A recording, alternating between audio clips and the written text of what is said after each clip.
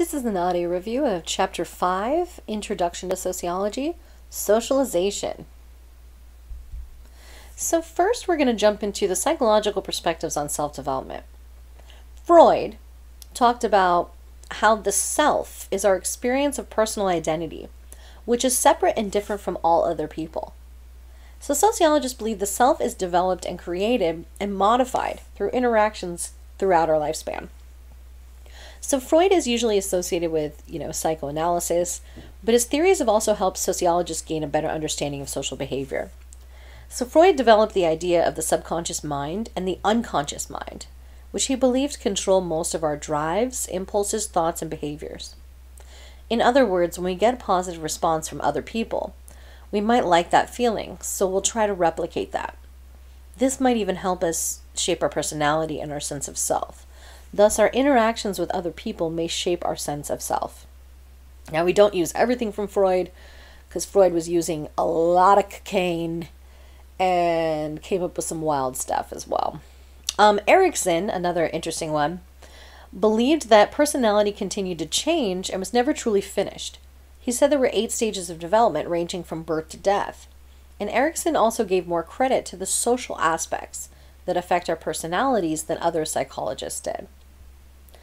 Also, Piaget, it looks like Piaget, but it's Piaget, was a Swiss psychologist who specialized in child development, and he was focused specifically on the role of social interactions in child development.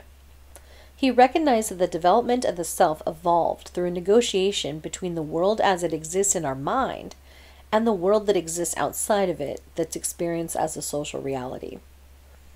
So when looking at sociology versus psychology, you put them in a cage match, which one comes out? No, I'm just kidding. Both of these are academic disciplines. Both of them study and are interested in human behavior. But the real difference is psychologists focus on the mind or the brain, while sociologists focus on how different aspects of society contribute to an individual's relationship with the world. Basically, when studying why people act like they do, psychology looks inward at the individual, while sociology looks outward at the social environment, social groups, and social institutions for those answers. So let's move into sociological theories a little bit here. We've talked about these a little bit in the last chapter, but learning is repetition. So the first one here I got a cute picture for is the looking glass self. Charles Cooley, we talked about in chapter 4, believed that the sense of self depends on looking at yourself reflected in interactions with others. So the looking glass self is the notion that, if people say that, something we did was positive, then we might be more likely to do that again, right? And that we look for other people's reactions of what we do and how they react. And again, we don't read each other's minds, right? So we don't really know what people think. We just know, we perceive what we think they think, and we change our behavior based on that.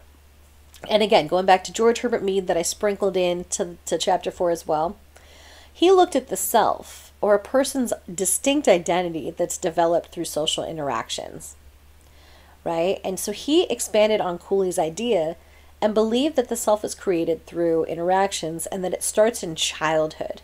So he thought, okay, as soon as you can speak language, you can start to develop a sense of self. So he started kind of trying to figure out the different stages of development that he saw kids having and separated them into those developmental categories. So I mentioned this a little bit in chapter 4. He had these 3 main stages, right? The preparatory stage, the play stage, and the game stage.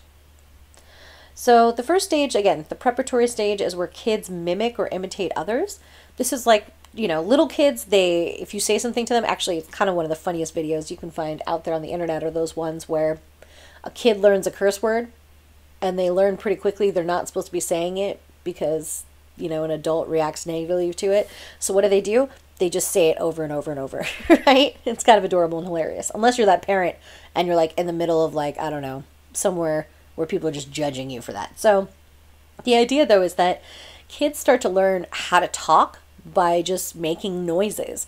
They learn how to act by kind of watching others around them and mimicking those things. There's this great video that was going around where this little girl, because her parents are elder millennials, she'd bend down and get something and go, ugh, ugh, because she was mimicking the behavior of when they bend down to grab things, they're like kind of aching, right? So that's, kind of an example of that preparatory stage. It's just one of the ways in which we start to understand the social world we're living in.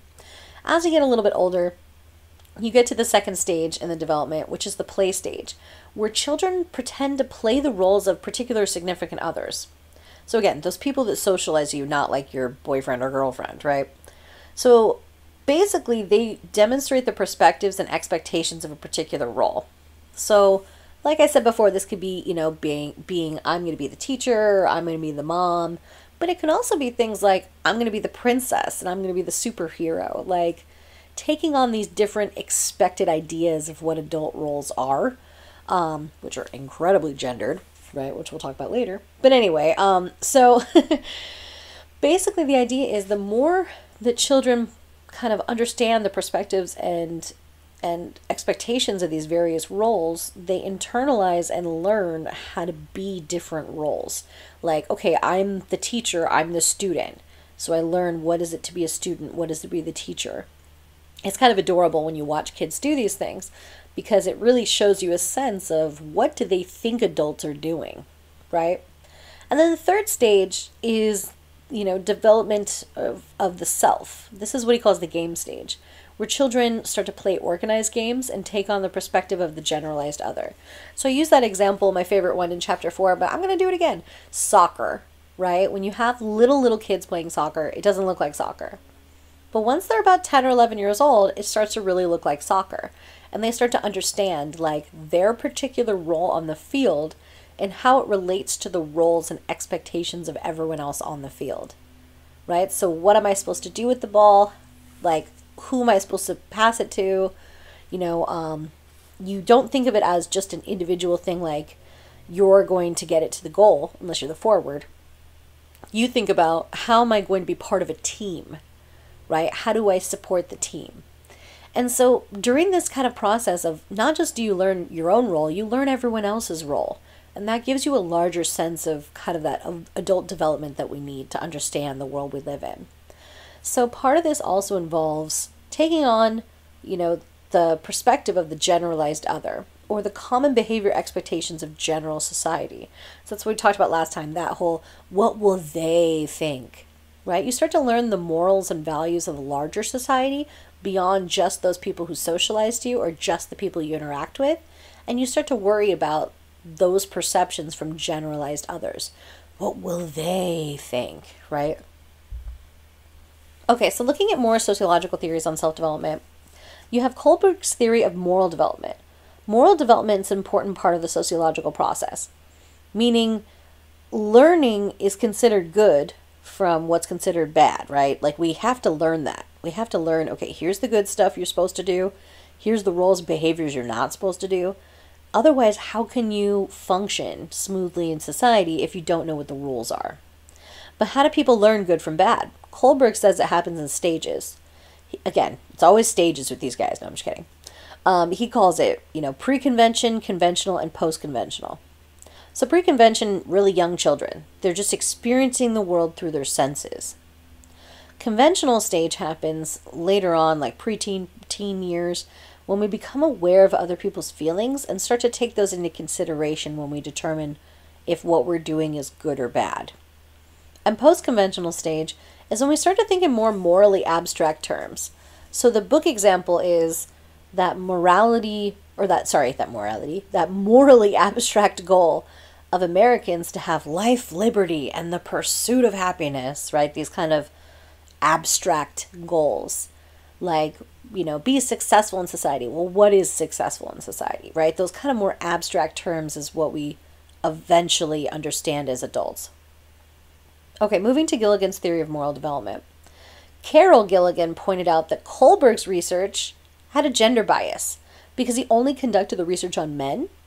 So she wondered, would females have responded differently to the same research? So she suggested that men and women may have different understandings of morality. And so she did her own research and found that for men, there was more of a justice perspective, right? Placing an emphasis on rules and laws, while for women, there was more of what she called a care and responsibility perspective, which meant that women were more likely to consider why people do things that are considered morally wrong when determining if it's good or bad. So while Kohlberg referenced justice as right, as the better perspective, Gilligan instead argued neither perspective is right or better, they're just different. And largely, the results that she found that were different between men and women, she said, was really the result of gendered socialization that differs between men and women in society, meaning we're raised differently. So, of course, that might affect the way we see the world. So, also in the chapter, they talked about sociology in the real world, what a pretty little lady. So, Lisa Bloom argues that we're too focused on the appearance of young girls. And as a result, our society is socializing them to believe that how they look is very important, if not the most important thing about them. We say things to little girls like, "What a pretty dress you have," or "Oh, you're so pretty." And they might seem like harmless compliments, but we're actually reinforcing gender stereotypes. And this can have a negative impact on girls, their mental health, and their overall development. Bloom cites the fact that 50% of girls aged 3 to 6 years old worry about being fat. 3 to 6 years old. That's little kids that are toddlers through kindergarten worrying about their size because they're getting the message from society, from the media, from people around them who talk to them every day, that women should be thin and not fat. Sociologists are acutely interested in this type of gender socialization, which tells kids how boys should be and how they should act, how girls should be and how they should act, and reinforces a gender binary. This includes what kind of toys they should want to play with, what kind of colors they should want to wear, and for little girls, always talking about their clothes and appearance. That tells them that that's a very important part of being a girl in society. So a simple fix for this problem is to just simply talk to girls about or ask them about anything beyond just how they look or what they're wearing. Pretty easy. Hey, what are you interested in? Oh, you're really good at drawing? Cool, that's great. Oh, you play the piano? That's fantastic, right? Like, it doesn't just have to be about like, oh, you're pretty, right? Because we don't really do that to little boys. So why socialization matters? Socialization is important to both individuals and to society. So we're connected to our social world. Through teaching culture to new members of society, kids in this case, society perpetuates itself as it moves from generation to generation. If a new generation doesn't learn the societal way of life, it ceases to exist. So this is kind of why, if you think about the indigenous, those schools, what they call residential schools or the boarding schools, where they would basically steal these native or indigenous children from their parents and send them to these boarding schools where they weren't allowed to practice cultural traditions, they weren't allowed to speak cultural languages.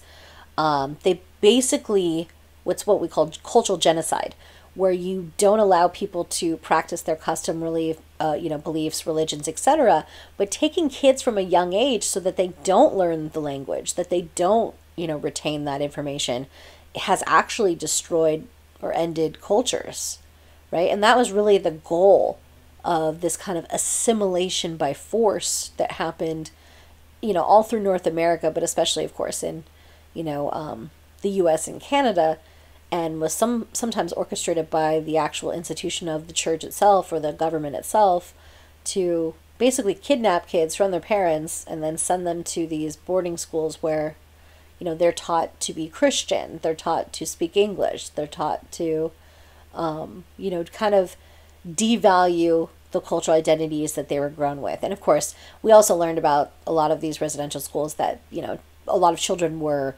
assaulted, were sexually assaulted, and were actually killed in, they're unearthing a lot of these mass graves all across North America, in the US and Canada, where some of these children were buried on the property of these things. So we're finally starting to kind of call attention to these horrible things in the past. But I mean, some of these residential schools operated up until like the 1970s. So we're not talking about like a super long time ago. But that's an example of how you need a culture to continue to teach something or it goes away. So as those last elders that know the languages die, they take with them those cultural traditions, right? Okay, so Socialization is important for individuals as well because social interaction provides the means through which we gradually become able to understand ourselves. And it's really kind of that looking glass, through the eyes of others. We learn who we are and how we're supposed to fit into the world around us. To function successfully in society, we have to learn the basics of both material and non-material culture. For instance, how to dress ourselves, what clothes are appropriate to what situation, right? What we learn, like when to sleep and what are you supposed to sleep on. We learn what is appropriate to eat, as well as how to use a stove or pans or other things that make a meal possible. And most importantly, we learn language, which we need in order to communicate with each other, as well as to be able to think in culturally intelligible ways. So this whole nature v. nurture debate thing is so dumb. It's just so dumb. Some say that we're who we are strictly because of genetics or because of nature, while others say who we are is just the result of our relationships or those we come in contact with, which is called nurture. While many debate which is which it is, it's both, right?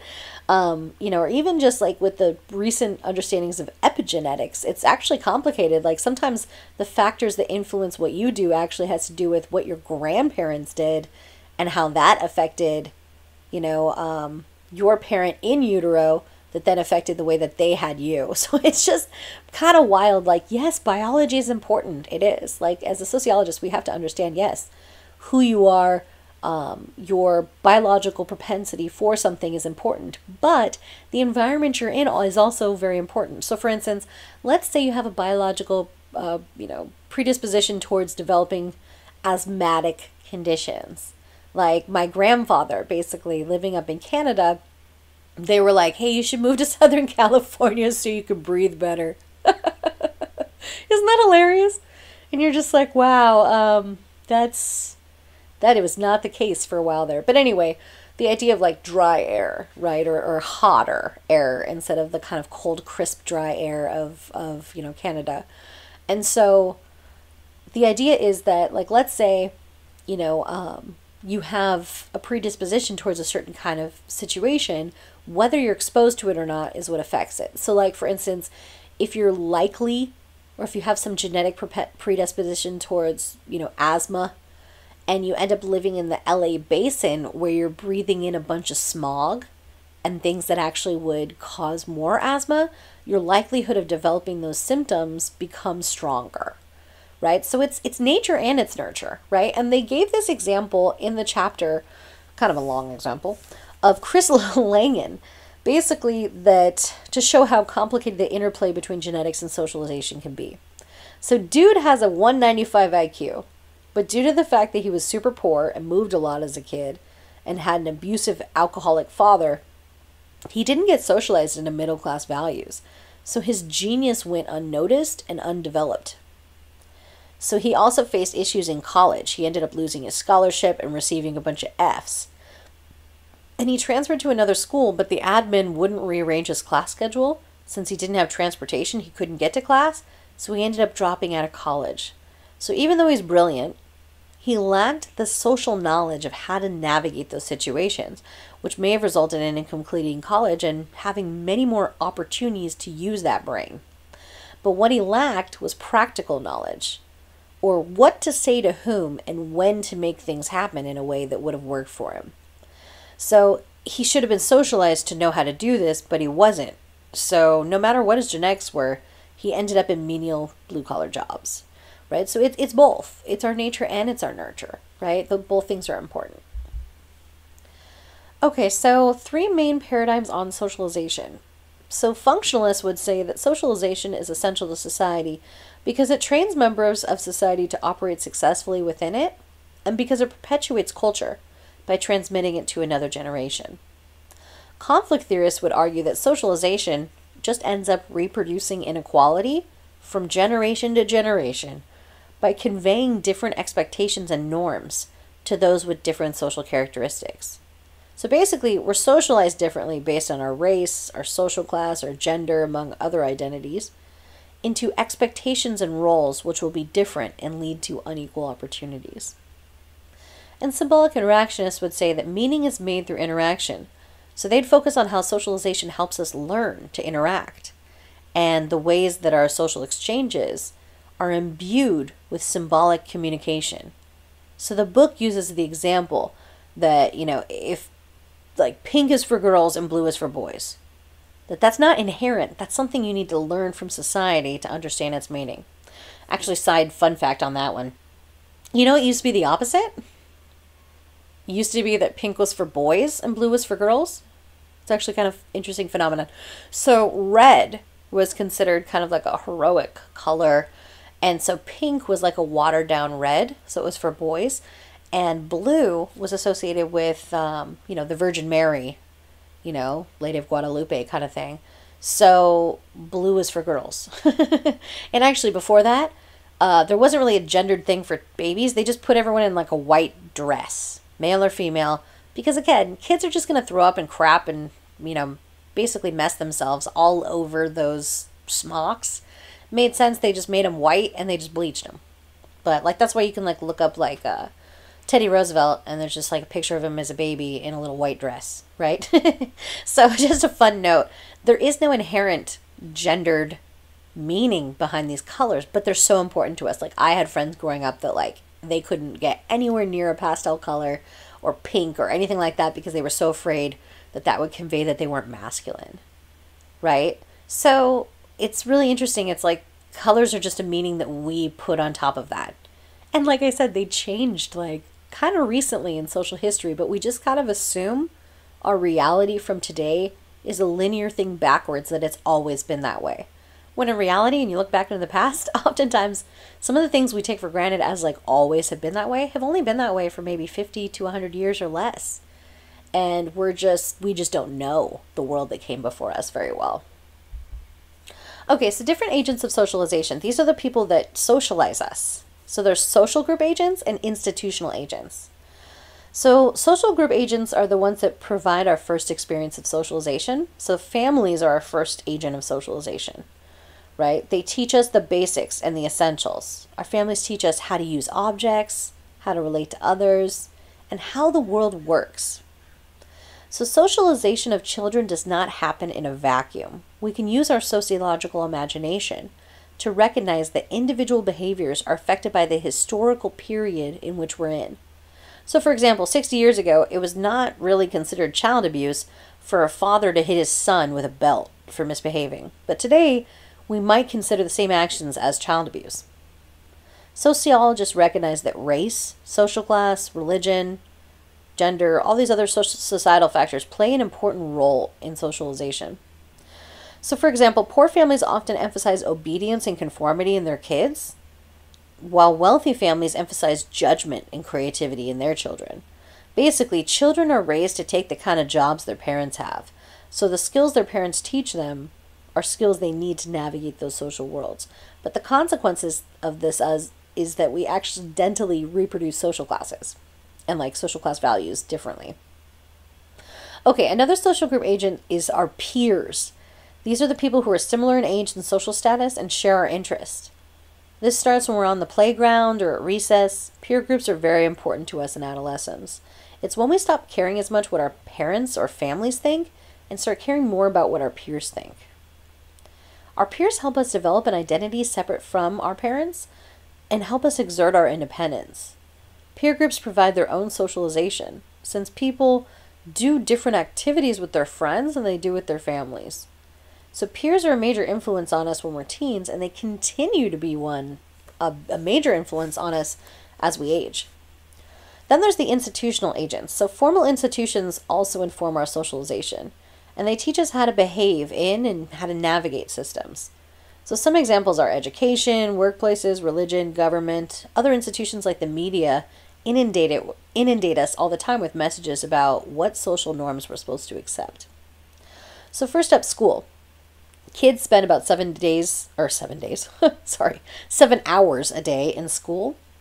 And when kids are in school, they're learning more than just the subjects like math and English. They're also learning the latent function of socializing children into behaviors, like practicing teamwork, following a schedule, using textbook, like reading for Christ's sake, right? And other school and classroom rituals. So these rituals are led by teachers who serve as role models for what's appropriate to do in the classroom. they reinforce what society expects from children, or what we call the hidden curriculum. The hidden curriculum is this informal teaching done by schools that prepares children for the adult world. For example, the hidden curriculum teaches kids to deal with bureaucracy, right? Like, sorry, that's the rules. To deal with the kind of rules and expectations of adult life, like having to wait your turn, having to sit still for hours a day, really just having to like show up at a time and a place and defer to an authority figure. That definitely makes you ready for the work world. Schools also socialize children by teaching them about citizenship and national pride, like how we all learn how to say the Pledge of Allegiance each morning, which is, whew, right? It's kind of indoctrinating. It's actually very funny, though, to like, if you've ever heard a group of kindergartners try and say the Pledge of Allegiance, like, indivisible, like those moments, it's just kind of like, like they don't really know what the words mean yet, right? So, even textbooks themselves evolve as our social understandings change, right? There's a lot of controversy going on. Well, I mean, really, anytime you get textbooks out of Texas, you're going to have problems, but, there's been a lot of pushback by politicians trying to get reelected in certain areas by saying, oh, we can't have critical race theory taught to children, which it's not. It's not. No one teaches critical race theory to children. Like, that's so dumb. It's a graduate level law concept. Like, it's something that at Cal State Fullerton we discuss in a couple of my upper division courses, but that's it. Like, kids aren't learning that. That's so dumb. So basically, there's certain states now that they've tried to pass laws to say that you can't talk about things in the classroom or use textbook materials that, quote unquote, make white people uncomfortable. And what's interesting about this, Ibram X. Kendi talked about this, the guy who wrote the book, How to Be an Anti-Racist. He was saying, now, why don't we want kids to learn the real history of the United States? Why don't we want them to understand the horrors of slavery and Jim Crow segregation and all of the other inequities that have plagued our country? Because remember, if we don't learn the reality of society, we're doomed to repeat it. By the time you learn a lot of that stuff, you're too old to really care. Like, for instance, like, think about, like, the first Thanksgiving. We learned, like, the Pilgrims and the Indians, they sat down, they broke bread, and everyone was happy. But we don't learn about, like, the Trail of Tears and the smallpox blankets and the just, like, complete genocide of indigenous groups. Not until maybe we're in high school or college, right? Before that, we just make, like, we trace our hand, make a little turkey, and we're like, yay, everyone was happy. But that creates this false reality for children. And oftentimes that's an earlier socialization that people don't unlearn when they do learn the tragic realities of what actually happened. So we're totally doomed to repeat history, especially in this time period where we don't want people to talk about, like, the don't say gay kind of bills where you can't acknowledge same-sex couples or same-sex families as reality, or even, students that are queer. And, basically these other ones that are talking about race and being very restrictive about talking about the realities, the history of our country that is just real. Because it might make people that are white feel uncomfortable to know that their ancestors enslaved people.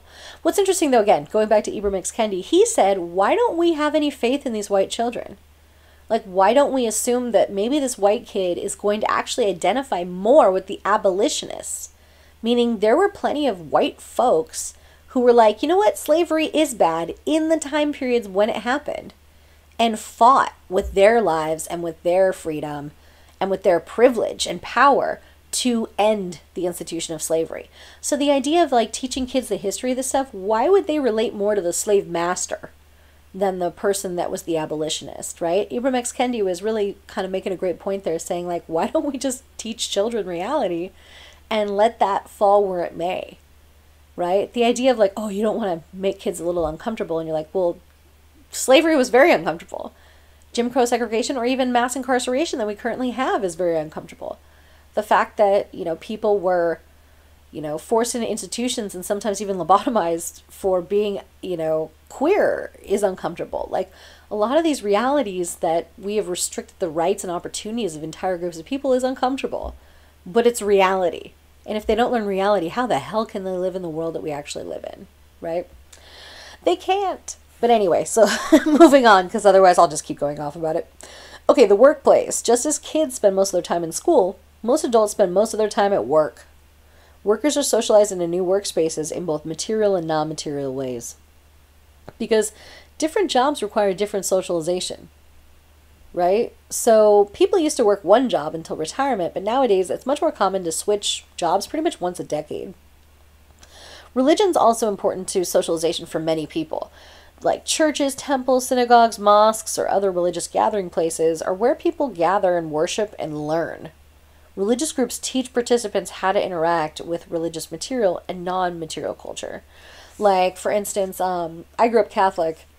Full disclosure, I'm an atheist. But anyway, grew up Catholic, and the best example of this that I can think of is if you've ever been to any sort of Catholic mass or funeral service or anything like that, there's a lot of like kneeling, standing, and sitting. And you have to know, like, okay, this is the part where we stand, this is the part where we kneel, this is the part where we sit. And if you don't know, like, okay, this is the part where I say this or do that, it can be very awkward to navigate those spaces. So the institutions teach you how to act within those spaces. So for some, religious celebrations are really important ceremonies that are related to family structures, such as for marriage or birth. And many religions uphold gender norms that contribute to the enforcement through socialization. Government's another important institutional agent. Many rites of passage based on age norms have been established by the government.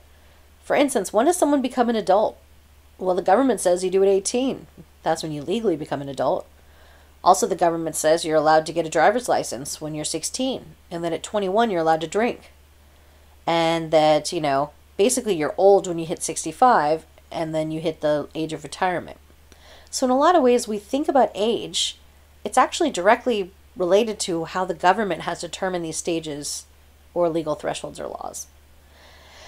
And then, of course, the mass media. This one's a huge one, and I do research on this myself, so I'm going to try and be succinct, but I'm not great at that. So the mass media distributes impersonal information to a wide audience through mediums like television, film, radio, newspapers, and the internet.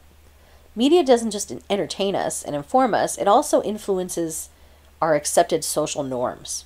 It's through the media that we see and learn about material and non-material culture. When it comes to the non-material, the beliefs, the values, the norms, the ones the media gives us are incredibly influential.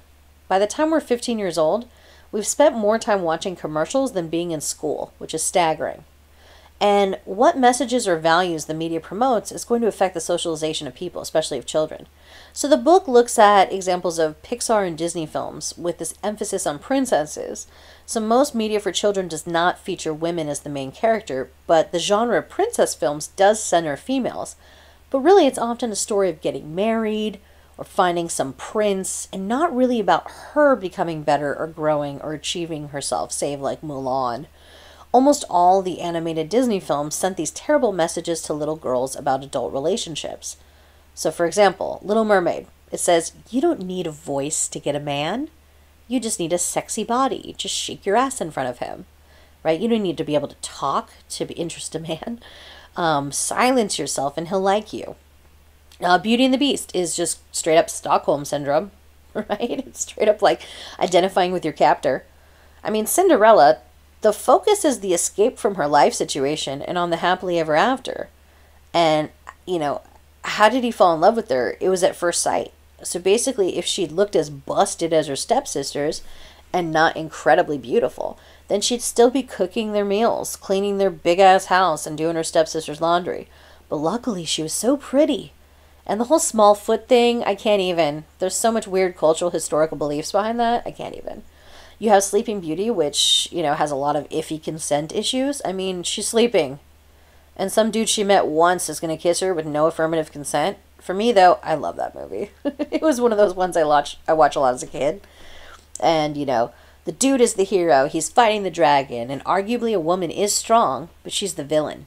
Another interesting trope that pops up in a lot of Disney films, like the 101 Dalmatians, Little Mermaid with Ursula, etc. But anyway, it's the latent messages these kind of films teach little girls to want to be a princess, but a princess is passive. They also equate being beautiful with being good. And again, this is a very white version of beauty. European hair and features, and they equate being bad with being ugly. So the message is subtle and sometimes not so subtle, but it tells little boys that they can be the hero and save the girl, and it teaches girls they need saving, and that they need to have some prince rescue them. The whole thing is toxic AF. Okay, moving on to socialization throughout the life course. Socialization does not stop when we're little kids. Once we have a basic understanding of the world, it keeps happening because the world changes and so do we. And all the while, we need to know what we're doing and how to do it. And that's where socialization comes in. Many of life's social expectations are made clear and reinforced on a cultural level. Through interacting with others and also through watching other people interact, the expectations to fulfill roles becomes clearer to us. So you have educational expectations, which can vary from culture to culture, but they also differ within one culture like our own. When you account for social class, you can see that middle class and upper class parents have very different educational expectations for their children than parents who are struggling in poverty. Middle class and rich students can get into four-year universities. They're really expected to graduate by their parents. They're often financially supported through the process.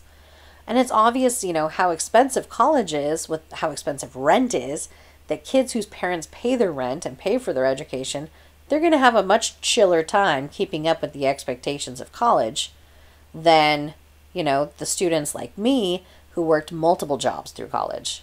And to be clear, my parents wanted me to graduate college, but they weren't financially able to support me through all of it, right? Just as with my husband, we both come from more working class turned lower middle class households where college was the goal. But his parents didn't pay for his college or any of his siblings, and as a result, most of them started, but ended up dropping out or tried to get, specific credentials instead of a degree, right? Like one of my brothers-in-law went to one of those like phony TV schools, like the ones you see on TV. Like, you spend all day on the phone anyhow, why don't you make a phone little call that'll help you in your future? Like those kind of Everest College-y ones that are like trade schools, but then they end up just kind of putting you right back in a minimum wage job. It's really hard to keep self-motivated and work and go to school. But it's possible because here I is, right? I did it. And really, starting at the community college and ending up with a graduate degree, it's about 2% of people. And I'm not some super special 2%. I just think that each one of you has the exact same potential that I do. And so I wasn't the best student. I wasn't perfect. I made mistakes. I had housing insecurity, all sorts of crap I went through. And yet, I think that really what helped me was having some of those expectations from them and really having some social support that really helped me get through it. And I'm very privileged and lucky to have done so. But I know that when it comes to those expectations, whether you think your kids are going to go to school or graduate from college, it's going to be related to your own social class. So for some families, like, you're going to need your kid to get a full-time job immediately just to be able to keep the roof over the head, right? Like, just to help support the family. So that's going to be the priority over getting a higher education because, you need the lights on, you need the food on the table. And that can come at a cost of an education, or really just the fact that we often don't think about this, but who benefits from college being very expensive? Like, we think about who's marginalized, obviously the poor, or even even the middle class, really, these days, it's so incredibly expensive, even they can't afford it, right? They have to go into debt. So who benefits from that? It's the rich people. Why? Because their kids that are crappy don't have to compete with your kids, right? Their kids went to the best schools, had the best tutors. They still couldn't get into UCLA and had to have their head photoshopped on some lacrosse player, right? As we saw in those college admission scandals. And yet, they're able to get those opportunities, right? They don't have to compete with you or I because, they have been able to kind of jump through some of those hurdles just by having wealth and power. So, for rich families, it's kind of a second thought. Those students can really thrive and they can avoid the barriers that poor students face, like having to really be really careful with your time management, right? I always worked more than one job through college, and it's really difficult. Sometimes you miss assignments. Sometimes you bomb a test because you just don't have the time that you need. You still need to pay your rent, but you need to also study for stuff, and it can be really difficult to balance those things, right? Which rich folks don't have to worry about. Also, talk about triggering. There's this whole section in the chapter talking about the long road to adulthood for millennials. Oof. I feel that one personally. So the 2008 economic crash was not by accident, but by design. It made a lot of rich people richer, and then they played fast and loose with the entire global economy, yet none of the banksters went to jail. They also messed up the entire trajectory of a generation. So I am that chapter example as an elder millennial. It was me that got screwed for sure. Actually, I remember the speech at my college graduation. The commencement speaker was like, the economy has crashed and you're all screwed. And it was like, yep, pretty much. So jobs and work opportunities were at a historical low. Not being able to find work after college, many stayed in dead-end jobs and even moved back in with their parents for years because of those bleak prospects. So the traditional cycle of milestones that people followed for decades, like you graduate from college, you get married, you buy a house, you have kids, all of that was thrown off course. So what makes college harder now than in the 70s? Well, the cost of it, right? That's a huge one. I mean, a lot of colleges were free up until that time period, or very low cost, where you'd only have to work a couple hours a day to be able to support it. Versus, the other thing too is, what can you do with your degree, right? Back in the day, you got a bachelor's degree and you were set. Nowadays, it seems like you almost need, like a bachelor's degree is almost like the high school diploma, right?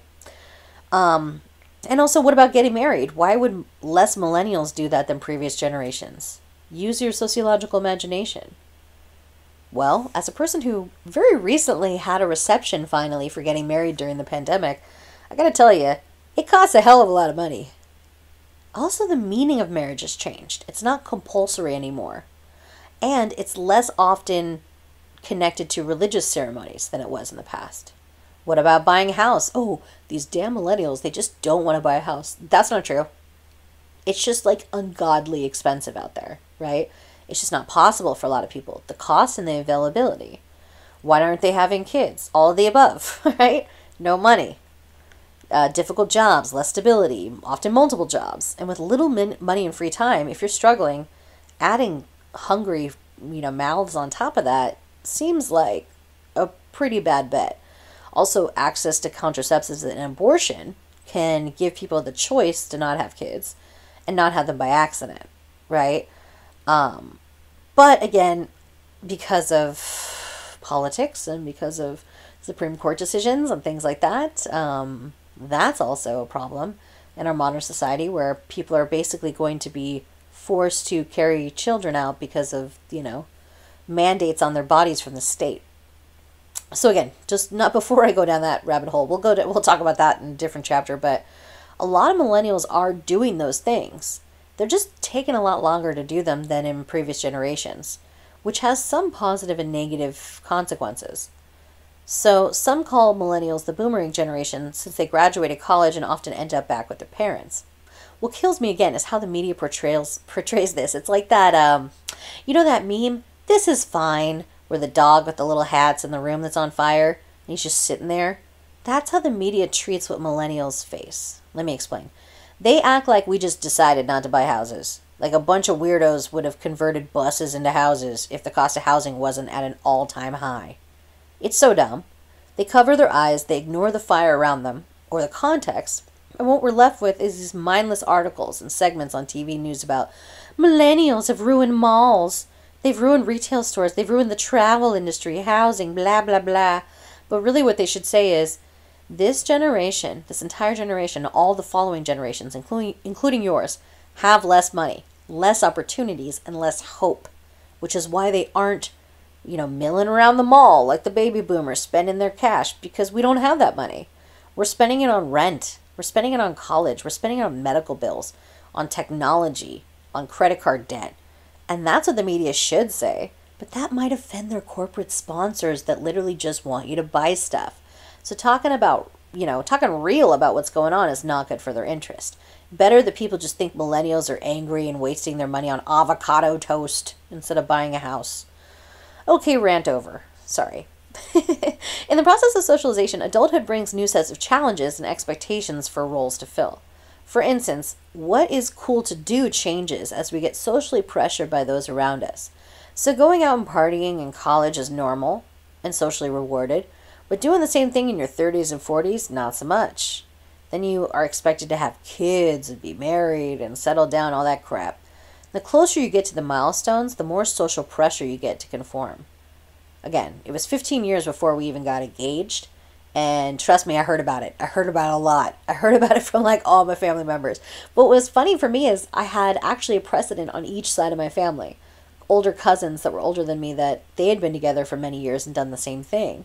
So it wasn't like it was super abnormal. It's just a new normal. Also, when it comes to just work, sometimes we fake it till we make it. We have a bunch of folks out here with this imposter syndrome. Just as little kids pretend to be adults, adults also engage in anticipatory socialization, preparing for future roles, like living with your significant other before getting married, having pets before kids, saving up for retirement in your working years.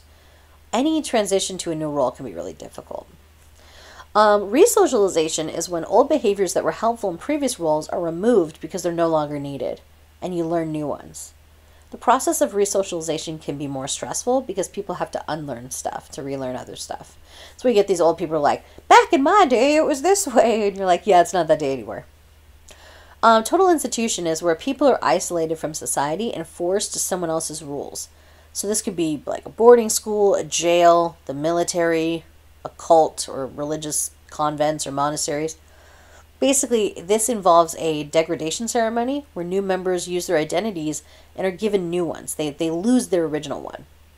So like losing your name when you go to prison, you become a number.